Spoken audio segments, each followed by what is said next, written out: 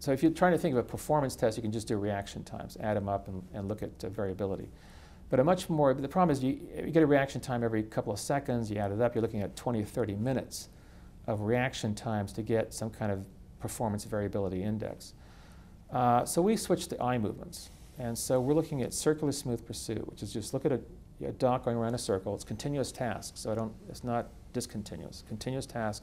I see how well your eyes synchronize with the dot going around. I have cameras looking at your eyes. I can see how well you're looking at that dot and predicting where it's going to be.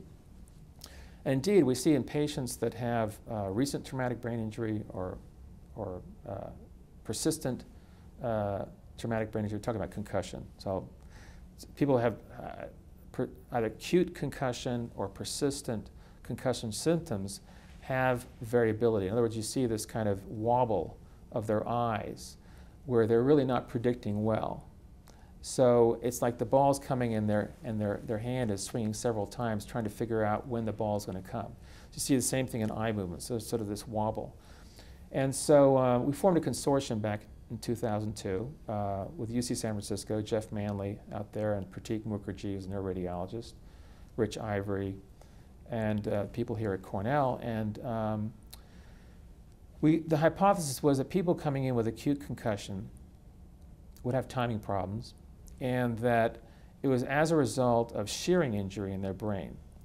And this would be picked up with diffusion tensor imaging. And Pratik Mukherjee at UCSF is an expert in this area, and so we did MRIs on these subjects, and we did timing tests, cognitive tests, and then we followed them from the emergency room out to 1 month, 3 months, and out to 1 year. And there's a publication about to come out on this, and we've published other articles about this group of patients, both acute and people with persistent concussive symptoms. And it looks like these subjects that the frontal white matter tracts that are involved in attention are the most vulnerable tracts that we see in mild traumatic brain injury. And the reason for that is probably because they're up front. And when you have a concussion, the head moves around. The problem, by the way, is not the focal impact of the head, it's the neck. The neck is moving. And you get this rapid whiplash of the brain.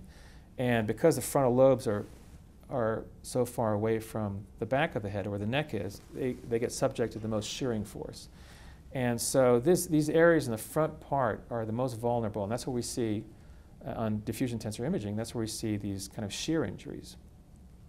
And this makes perfect sense when you're paying attention. This is where the attention circuit is. It's the dorsolateral prefrontal cortex, connected to the parietal lobe, and also the cerebellum. These circuits are involved in paying attention.